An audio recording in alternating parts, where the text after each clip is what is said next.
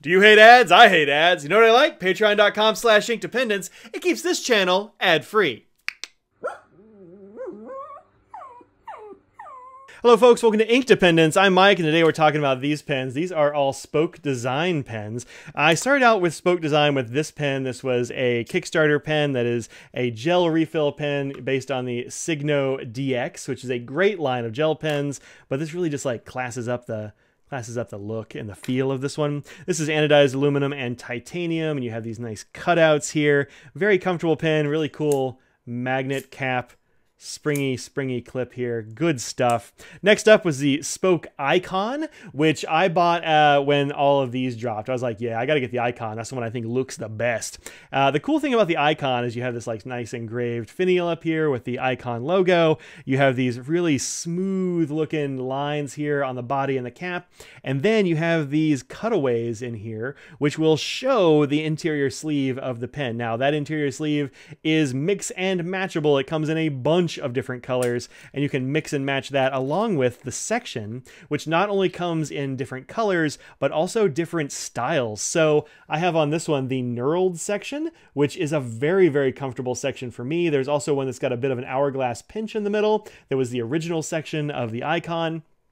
And then one that has sort of like, I don't know, sort of a bulge in the middle with some incised ribbing in it that feels pretty nice as well, although I really like this knurling. That is real top-notch for me. So I've really enjoyed the Icon, and these were out of stock for a while. I said, oh, Brad, I got to order some of those when they get back in stock. And Brad Dowdy, the pen addict, who is part of the Spoke Design Company, was just said, hey, Mike, I'll bring you one. And he, in fact, brought me two. So we're going to talk about these today. I want to take them one at a time because they are different pens, even though they share a style. So let's start with the full-sized Spoke Axle. This pen is related, obviously, to the rest of the Spoke family, but unlike the Icon, these little grooves do not go all the way through. They are cosmetic, and you can't change anything on the inside. It's a little bit less complicated, and thus like a little bit less expensive also than the Spoke Icon, which is very reasonably priced, I think.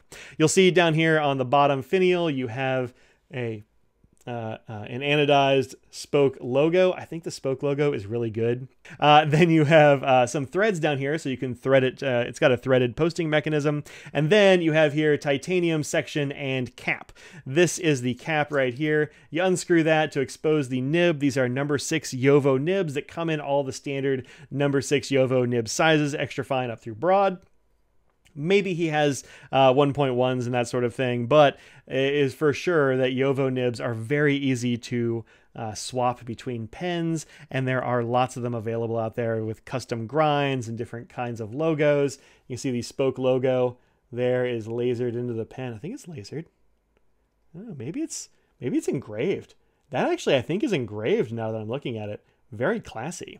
And you can also see that the Spoke logo is an S, which I always forget because I look at it like this, and it looks like a, I don't know, a sandwich. So the section of this pen is integrated into the body. There is no, there's nothing to catch your fingers on or anything unless you hold it extremely close to the nib, and then you'll be on those little bitty threads there. But I actually find that hard to get the nib to the paper with my hand in the way. So, you know, I'm not worried about touching those. You'll also notice there is an O-ring here just at the bottom, just for safety. Keeps that cap on there and secure. It's really pretty good. So this is a very comfortable section. It is 11.4 millimeters, which is, I mean, kind of perfect for me. I like the 10 to 11-ish range, and 11.4 is very comfy. And like I said, you can screw this on the back to post the pen, and it looks real slick when you post it. You get a very nice symmetry between the section and the cap with this nice blue bit in the middle. Looks good, feels nice in the hand. This does not overweight it or anything. There's not a whole lot of material in the cap, although it is titanium. It does have a little bit of weight. You're not going to notice it on the back of this pen. And this pen, I should point out, does take a cartridge, standard international cartridge, or a standard international converter, which is very handy. I really like the converter. Now, if you're like, I don't really care about a converter and I want to stick this pen in my pocket, boy, have I got a pen for you. It's the Spoke Axle S. It is the same in terms of cap and section. The body is just quite a lot shorter than the regular Spoke Axle. So if you want a pen to just like throw in your pocket or your purse or what have you, this might be the one for you. Like its larger brother? I'm going to say sibling. Like its larger sibling, it does have the Spoke logo down here on the bottom. It does have a anodized aluminum body. And this one comes with anodized aluminum section and cap. You can also get this in titanium, but I wanted to have, a mixture of things to show you, and so Brad gave me one of each for the titanium and the anodized aluminum. So when you remove the cap here, you'll notice that this is a very short pen.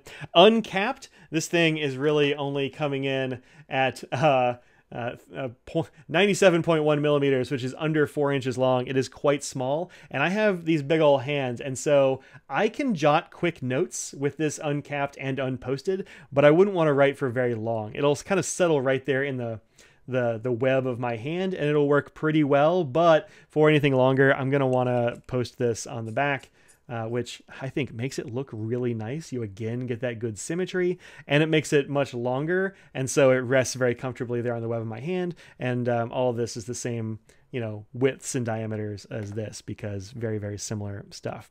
Also, same JoWo number 6 nib, small pen, big nib, gotta love that. All right, so let's look at these next to some other pens, capped and uncapped, and then take a look at a writing sample and talk about some of the things I really like and some of the things I don't necessarily care for as much with these pens.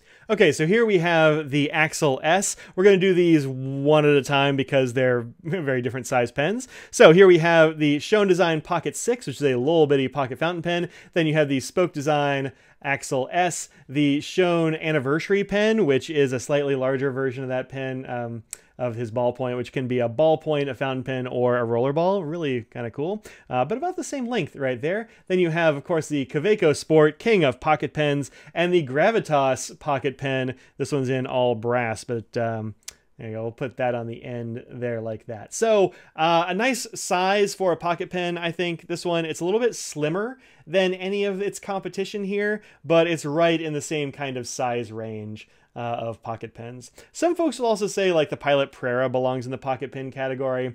I don't really think so, but I'll show it there anyway. So let's take the lids off of these and see how they compare with with them being posted. All right, so here are the pens in their posted configurations, and you can see that the Axle S comes in very short compared to a lot of other pocket pens, including the Shown Design Pocket 6, the Kaweco, the Gravitas, and the other Shown Anniversary ballpoint pen or rollerball in this configuration. This is quite short, but nonetheless totally long enough to use. I don't have any problem using this length of pen at all. Now, if I throw the Pilot Prera in there, you'll see that it actually is about the same length as the rest of these pocket pens. And this is, I think, one of the reasons that people think of the Prera as a bit of a pocket pen. So, there's your size comparison if that's a pen you like to use as a benchmark. Let's put the caps back on here and look at the other axle. Okay, so here is the standard sized axle next to some of the pens that are in the same kind of size category. We have here the Pilot Prera. This is the axle, the icon from Spoke, the Spoke axle, the Shown Design fountain pen, and also the Sailor 1911 standard sized fountain pen. And you can see these are all of a size. We can also throw in a Lamy All-Star, because why not? The All-Star is a fair amount bigger and bulkier than these. So that's kind of why I left it off. It's not really in the same category. So let's take the caps off of these, and I'm not going to use them or show them posted. I'll show them unposted because you're more likely to use them perhaps unposted. All right, so here they are in their unposted forms, and you can see that unposted, the axle fits in very well with all these pens. The icon is a little bit longer. The little Prera here is quite a lot shorter. Let's throw this one in here, because why not? There we go. That's a good bit longer, the All-Star. Okay, let's do a little bit of a writing sample and then sort of talk about what I like and what I don't care for with these pens. Okay, so this is the Spoke axle, and it has been sitting around for quite a while with the lid off, so we'll see if it starts up or if it needs some coaxing. Yeah, no problem at all. These JoWo nibs are really very reliable, and the cap on this is excellent. I think this O-ring down here really helps to preserve the wetness of the nib. It doesn't let the nib or the converter dry out, and it started up right away, which was very nice. Let's see how its smaller Axle S sibling does. Yeah, no problem here either. This is a fine nib.